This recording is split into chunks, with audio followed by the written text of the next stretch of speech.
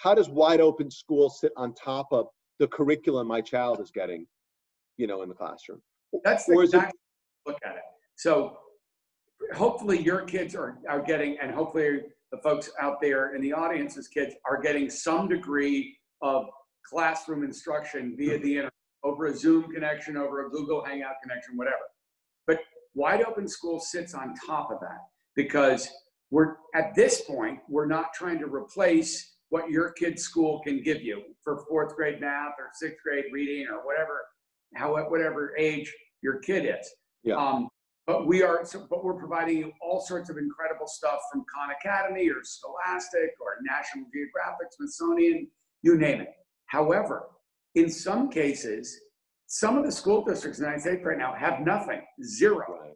So, and we create at wideopenschool.org, which is basically common sense media education, our education program on steroids. We give you a daily schedule, everything from here's how you could learn geography or history or math or whatever, to fun live events. Like we're doing a live webinar right now, but you're going to see increasing amount of live programming. We did a thing last week with Sal Khan and Bill Gates talking about science and climate change. Wow. And we're going to have lots of people like Bill Gates on. You would never think that he could teach a science class, but he's a pretty smart guy. And maybe we'll have you, Jonathan, teaching history or something. I love that. And we've gotten celebrities and we've gotten athletes to do gym class, because one of the other things we want to be telling our kids right now is to get out there and also exercise. You really, if you're a parent right now in the audience, I know your kid is taking their classes online, but they still have to have normal mealtime, family meal. They have to do exercise. You want to get them up and out if you can. I don't know the specifics of everybody's situation, but you want to have a normal, healthy day, even though we're all cooped up inside in this sheltering at home exercise, which we should all be following, by the way, because it's in our own and everybody else's health. But we're trying to give you a daily schedule and then all sorts of different educational offerings. So even if your school is not even functioning right now, and the sad truth is there are literally thousands of schools around the US that are not functioning at all right now, we can give you a daily menu of educational and edutainment content that can keep your kid informed and inspired. And that's the point of wideopenschool.org in common sense. I love it. I love it. So let me ask you, like, how do you think this digital learning will change the long term positively, or this crisis will change the short and the long term? Do you think there'll be kind of policy changes as a result of this crisis? Do you think there'll be more like tactical changes in the way the actual everyday school operates? What's your thought on that? I just would say this, Jonathan, things are not going to be the same when we're going to come out of this as a country and as a global society. But things are going to be different, no question. I would say the two areas that are going to be fundamentally transformed are education and medicine. I think medicine and healthcare will never be the same after this crisis, not just because of the vaccine that will ultimately develop or some of the implications of a pandemic like this, but because we're going to realize that we can deliver a lot of information this way. So it's funny when, Jonathan, I remember talking to you a month ago when we were first getting the idea for Wide Open School. And you and I worked together on the Stop Hate campaign because we totally support what the ADL does as the leader in the country on those issues. But it's clear to me now that it's not going to be the same when we get through this, that many teachers, many more students are going to be using platforms like this to supplement their day-to-day classroom activities, maybe to teach, I'll tell you this, I'm a Stanford professor. I don't even know if we're going to have classes in the fall. We don't have classes right now. One of my kids is in another room in the house doing her spring quarter senior year online at Stanford. I can assure you she'd rather be on campus and going to. But I don't even know if I'm going to teach my big Stanford class in the fall in person or online. And I think that what's going to happen is we're going to realize the potential of this medium, if used wisely, for the future of education. I think the same thing is going to happen in medicine and healthcare as well. Well, so that's an interesting question. So as a parent, whether you've got college kids or high school kids or younger, what do you think is critical for us to be thinking about? Like, what would be your advice to the moms and dads who are watching as we think about, again, our kids kind of learning discipline? I would say learn with them. It's a great question. Learn with them. You know, the funny thing is we're all cooped up inside right now with our families. Yeah. I've been talking to friends who are like, we haven't had this many family dinners in a year. We've had more dinners in the last couple of weeks than we had in the last 2 years. Right. So there's a lot of good things. By the way, it also can bring out all the issues that you have in your family too. You know, Oh yeah. Oh yeah. You know, I'm the father of 4 kids, and they may be perfect, but they aren't. And no one Right. really, it's really been fun. But I think that it's a chance to learn together. You know, in many ways, my kids are way more digitally literate than I am. They fix our computers. If we have problems with anything related to computers, it's our kids who fix it, not me and my wife. So I think the really interesting thing is you should learn with your kids and participate with them. You can also do family movie nights every week or 3 times a week.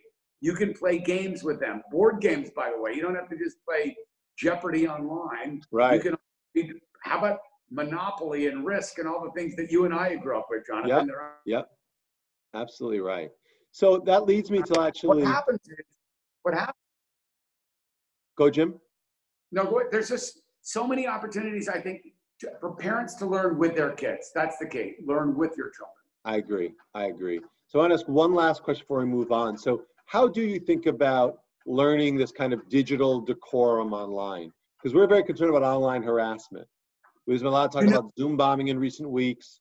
We see other kind of call outs in online gaming environments. We know about cyber stalking. So how do you deal with that in the context of wide open schools, or is that an opportunity? I think it is an opportunity. Look, we've been doing the digital literacy stuff for about 10 years now, and we're incredibly proud of it. And we created a curriculum that is in the vast majority of schools in the United States. And it includes things like harassment and cyberbullying and privacy, issues that are so important to each and every one of us, to you and me and our kids, Jonathan, but to everybody's kids and families. And we pioneered that field, and we literally have a curriculum in probably about 2/3 of the schools in the United States. But this crisis is making those issues so much more important, because what we now see, you mentioned Zoom bombing. We see people interrupting Zoom conferences with large numbers of people with hate-filled messages, with racist messages, with anti-Semitic messages.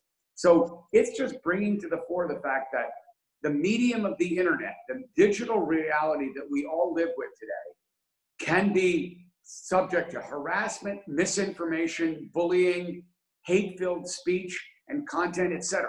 And so in some ways, I think by peeling off the Band-Aid and showing that to everybody, it's a chance for all of us to get together and say, we want the right kind of digital citizenship, the kind of healthy, thoughtful, respectful environment that we all deserve. Because it's so easy to do something by the click of a button as opposed to standing somebody in person. So there's a huge rise in misinformation and hate issues right now. We're seeing it even in some of the demonstrations across the country about reopening the country while people are still dying of COVID-19. So it's a great opportunity for the ADL and for Common Sense to partner and educate the public. Well, I am super, I know, I can just tell you, I'm so excited for that. So I see we've got a lot of questions in the queue. Deb, maybe we can go to you to kind of field the questions and direct them at Jim or myself. Absolutely. So let us get started. So the first question we have is, how do we help get our elementary school teachers Zoom training? Is it really even possible to do any real teaching for first graders in this way? You want me to? I'd be happy to answer that. Do it. There's a portion, Deb, of the wideopenschool.org website that's basically for teachers, and it's sort of Zoom for dummies and Google Hangout for dummies. By the way, I'm a dummy, so I don't mind saying that to the other teachers out there. It's not, and if you're a first grader, it's true, but it's a really good question, because think about a first grader. You're talking about a 6 or 7 year old kid. How much attention span do they have? But so what we can do is, you can do this kind of class, right? Remember, you have 20 kids or 25 kids all on a Zoom or Google Hangout screen. But I think you can show them really interesting stuff from Sesame Street, or you can show them stuff from PBS Kids, or from Khan Academy is mostly for middle and high school kids, but there is content. But it's a great question, because you know what you also have to do with those kids? Let them run around and exercise and do fun stuff. It's not that easy. And so we have all sorts of tips and tools about that, but we're in version 1.0 of Wide Open School. So we're open to suggestions from the audience. But I agree, like with preschool kids and sort of the K through second right now, it's tough if you're a first grade teacher to do it online. So you have to use breaks and exercise and juice snacks and all the things you do. It's hard being a first grade teacher in real life or in non-virtual life. But having said it, we have to live with this right now. Period. Yeah, and one of the other questions that's sort of populated and been asked in a couple of different ways is, how do we encourage kids to grow socially during this? Like, distance learning is one thing, but a whole part of the school experience is growing socially. Are there platforms? Does your platform do this? What can we do to help encourage that kind of growth? I think that's a great question too. I mean, the thing is, with younger kids, I don't want to get them used to the idea that the best way to interact with people is over the internet. I don't know if you agree with me, Jonathan, because totally do. You've got kids. I don't want my kids to think, my kids are a little older, but I don't want them to think the right way to interact with people in general is over the internet or via text messaging or on Instagram or Snapchat, and YouTube. Those are the three most popular platforms for kids, guys. And so I don't want my kids to think that that's a substitute for being in person. So I think part of it now is, as a parent, you're sort of in overdrive. You also need to have your own sanity and time off too.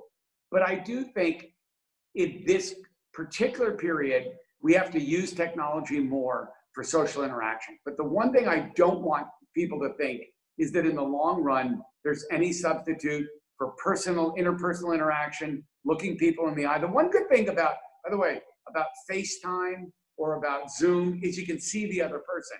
I can see you and Jonathan right now. I always think that's better than the anonymity of text messaging or flaming people. That's why I think so much bullying happens in cyberspace, because you're not really responsible if you can't see the person. But it's a challenge, because right now we're all stuck at home and we have to use this medium to communicate. What do you think, John? What do you think? No, I mean, I think that's right. I think that this is a poor substitute for the in-person, face-to-face, everyday kind of collisions and connections that happen in a classroom or a hallway or the lunchroom or the gym, the library. That being said, in this environment, it's helpful to realize the dimensionality that this does enable. As Jim said, like, we can see each other. And in the seeing, not just the hearing, but the seeing, I think it enables a different kind of connection than previously was possible. The interactivity is something like the likes of which science fiction writers just dreamed about, and now we almost take it for granted. So this is not what school should be. Right. But you know what?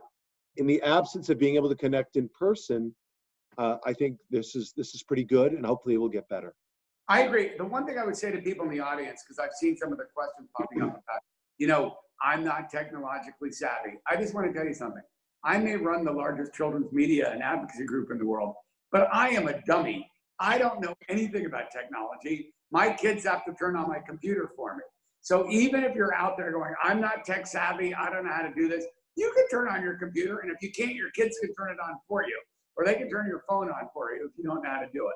It's pretty simple. And one of the things that common sense is we try to make it really easy for you. We try to make it really simple because it was started by a dummy like me. And so we understand that we aren't that tech savvy. And by the way, that's true for teachers. I'm a teacher. Most teachers have no idea.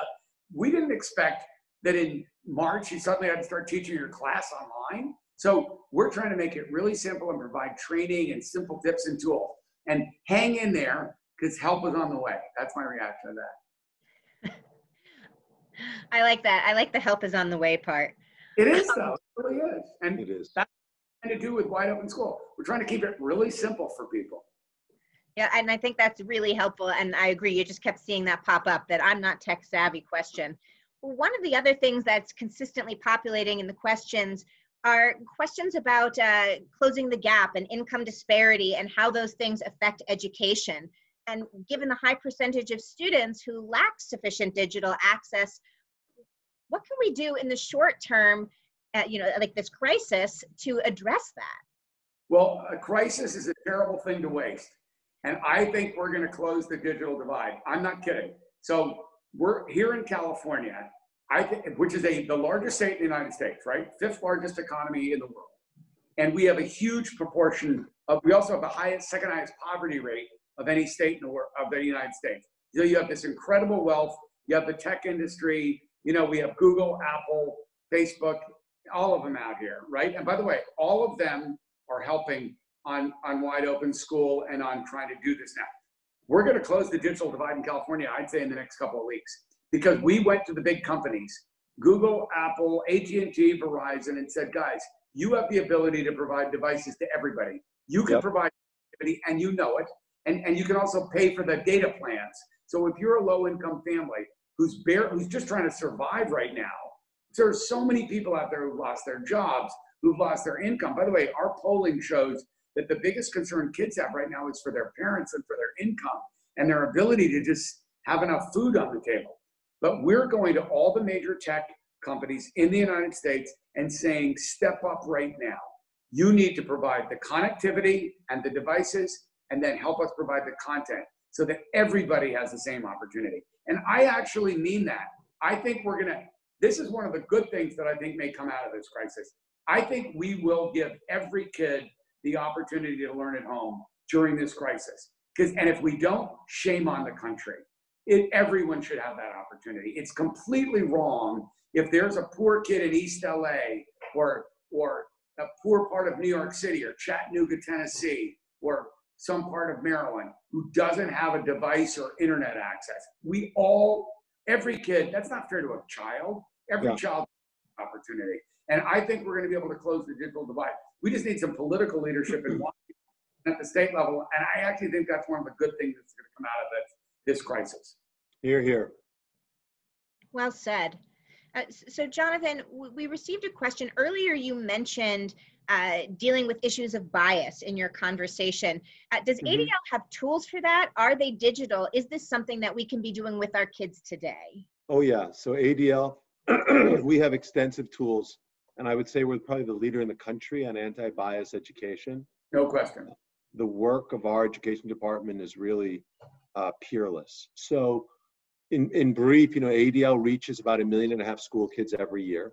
We're doing that through a plethora of content that's been offered inside classrooms. We have education resources that are now available online.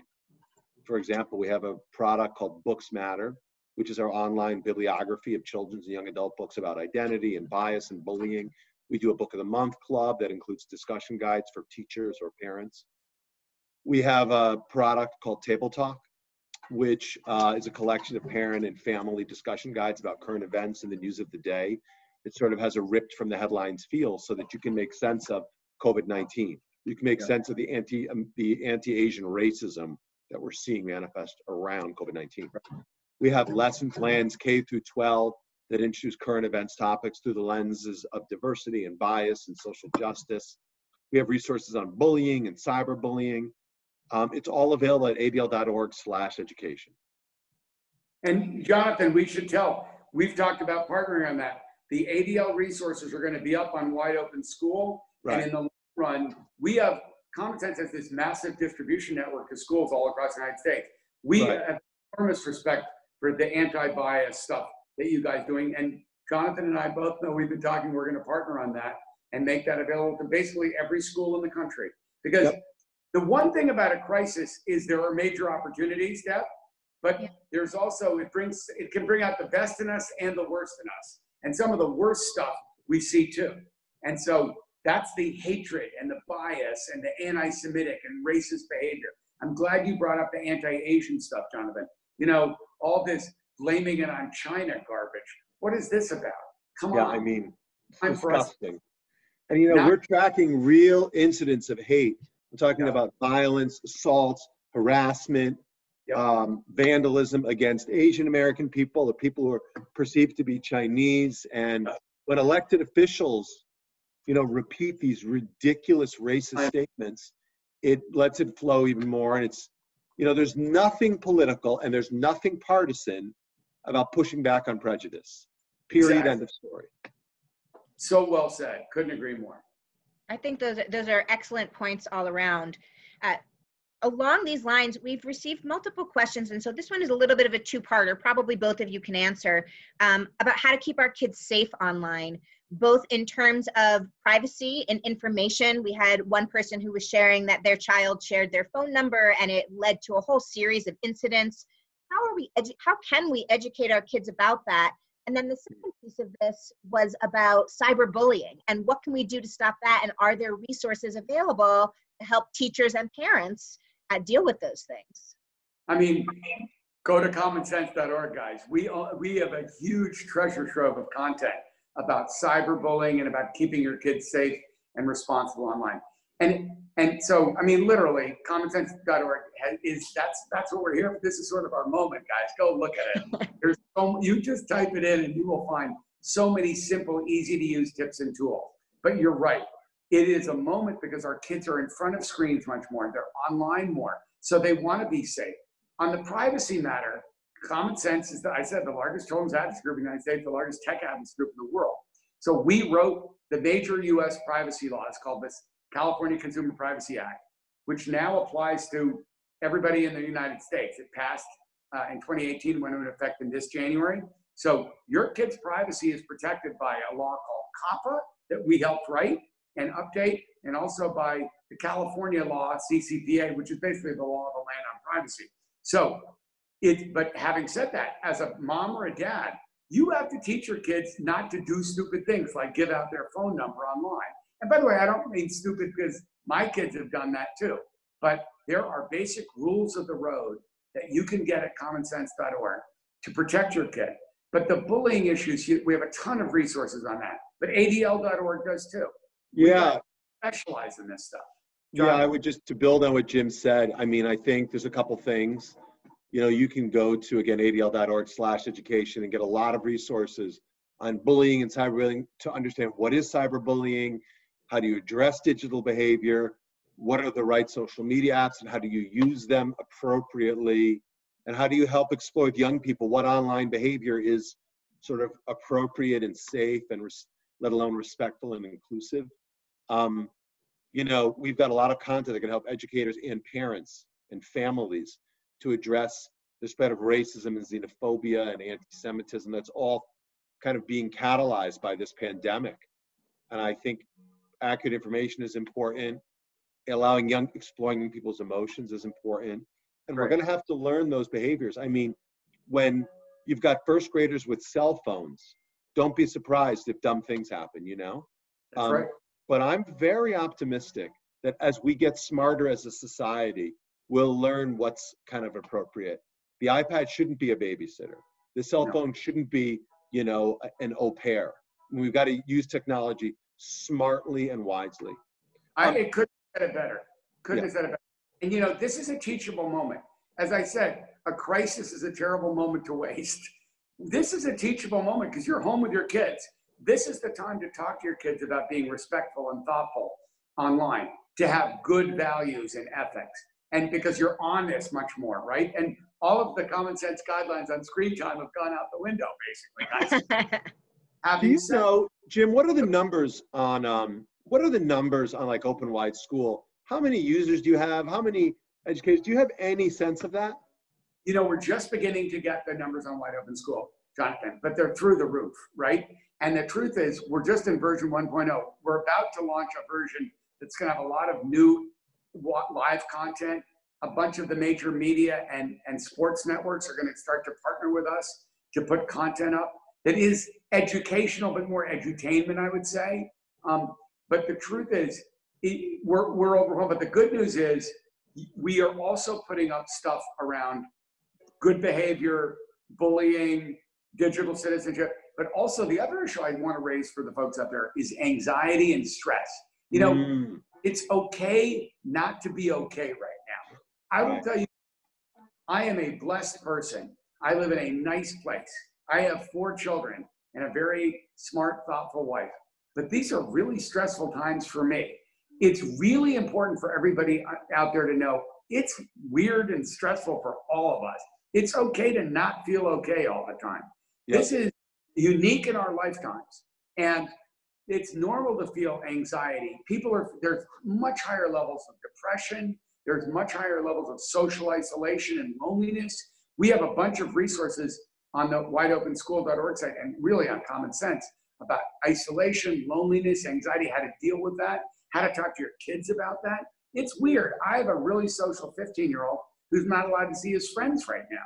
That's and whether you're a kid or an adult or a parent, it's okay to, this is the current situation. You're not alone. We're all in this together. But it's weird, and it's okay to feel anxiety. We all feel that right now. I think it's really important for people to know that it's not just you. We're all experiencing the upset from this. And it's okay to acknowledge that and talk about that and talk to your family and friends about that. And if you're really feeling stressed, use crisis text line. Use some of the things where if you really need help and advice, make sure you get access to the kind of mental health support you need. Because this is a uniquely difficult time. Even though it has some opportunities, this is tough for the Greenblatt family, for the Steyer family, for every family out there. This is tough. I think that's a great thing to remember. We're at my favorite point of any call where there's a question that I can answer, which is, yes, all of these resources are free. So that was exciting for me. So thank you to whoever it was that asked that. Well done. Well done, Deb. Thank you. Thank you. I always look for my question. That was it. So the next question, Jim, can you make some recommendations for family movie nights or other activities that might feel engaging and sort of address some of the issues that you just spoke about in terms of finding ways to sort of connect? Commonsense.org. That's what we live for, guys. We have over 100 million people on that platform. We have so many family. All you have to do is, I have a kid age 5, 8, and 9. We will give you more suggestions for family movie night than you can deal with. And by the way, my family movie night's probably different than Jonathan's family movie night. Depends on how old your kids are. But literally, go to commonsense.org. And it's like got a million suggestions based on the age and stage of development of your children or what you care about, whether you like sports or music or whatever you like. So commonsense.org that is what we do for a living on the consumer part of the site. And we will have, you will never run out of suggestions on Common Sense. That I can promise you. Are there any favorites in the Steyer household or the Greenblatt household for that matter?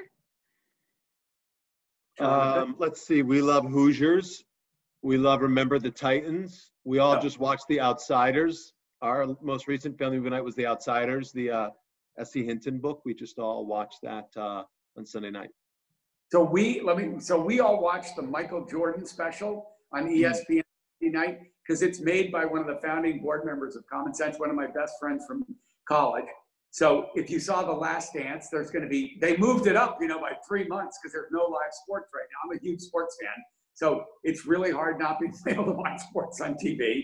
So we all watched The Last Dance together, and it's really one of my best friends who's the creator producer of that. I will tell you, I'm embarrassed to say that I let our kids, they're old enough, we watched Animal House together the other night. It's a great movie. I didn't say it's okay for your 8-year-old, but it's really funny. If you have kids over the age of 14, we've watched it for many years. We watched Love Actually as a family. We love Love Actually. We watch that at the holidays every year, but we all watch Love Actually over Passover and Easter. I think it's up to what you like. That's the great thing is, media is just, there's endlessly good stuff. The Common Sense basically curates everything based on age, interest, stage, whatever you want. Just go to commonsense.org. I guarantee you we can solve that problem for you. Yeah. It sounds like it. That's pretty much covering every base. I assume that you also have resources that help kids specifically with stress and mindfulness. That's certainly a popular topic. We do. And that's why I tried to raise the anxiety thing. So we have a colleague, I don't know if you know him, Jonathan, Vivek Murthy, who was the Surgeon General in the Obama. Yes. I worked with Vivek. He's a brilliant guy. Yeah. He has a book out about loneliness and isolation, which is, of course, a huge issue. I just want to say something.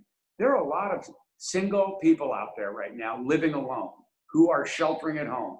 And so remember, I'm surrounded by my wife and 4 kids most of the time. They're trying to get rid of me some of the time, but you know, I'm surrounded by a family, but there are a ton of people out there, and a tremendous number of single person homes right now in the United States.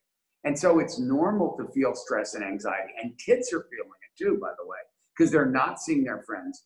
And these are just weird times. And we're in a weird political time too, by the way, right? We're in a very weird, not necessarily, we're in a pretty partisan time, unfortunately, which is really unfortunate. You would like to see the people leading the country come together rather than dividing us. But the thing is, it's normal, but we have a bunch of resources there about how to deal with anxiety and loneliness and social isolation, whether you're an adult, whether you're a kid. And I think it's really important to acknowledge that that's happening now and that that's okay to happen. But the most important thing is that you can talk with other people about it. And because I have such a high energy level, I have to meditate once a day or I'll go through the roof. And I exercise every day too, if I don't get exercise. So I think there are a lot of basic things we can do for our own well-being that are really helpful. But at the end of the day, don't feel bad if you're not feeling okay. Reach out and get the help you need, because it's out there. And the ADL provides it, common sense provides it. And we're here to be there with you and connect you with other people. You know, I think that's a wonderful point for us to end on. We're really almost at time. Is there anything else you'd like to share with us, Jonathan, or I'm really, Jim, before we go? I'll just use this opportunity to thank Jim for his leadership. I mean, I really think common sense could have just sort of stuck to its knitting in this moment and done family movie night guides. And the fact that you guys have innovated and branched out with Wide Open Schools, I think there are millions and millions of kids who are benefiting from that. There are hundreds of thousands of parents who are benefiting from that.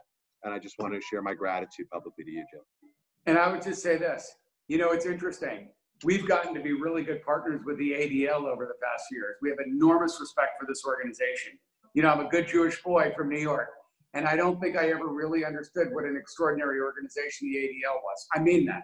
And now being able to work on anti-bias and anti-hate together with such a good organization that has such a broad reach around the United States, it makes me really proud to be a friend of Jonathan. And I just say to everybody in the audience, thank you so much for joining us today. Use common sense. Use the ADL.org. We're here for you. Hang in there. We will get through this together. Amen. Amen. I think that is some excellent advice. And thank you, Jim, for your time today. And Jonathan, thank you, and both of you for your insights. And of course, thanks to all of you for joining us today. I hope you will join us again next week for our next week's Fighting Hate from Home webinar, which will be on Thursday, April 30th at 2:30, and will feature our new resource, Anti-Semitism Uncovered, and Jonathan Greenblatt will be in conversation with renowned scholar Jonathan Sarna, and details about registration should be hitting your inbox soon. So we hope to see you again then. Until, I hope you stay healthy and safe and be well. Thank you all. Thank you so much.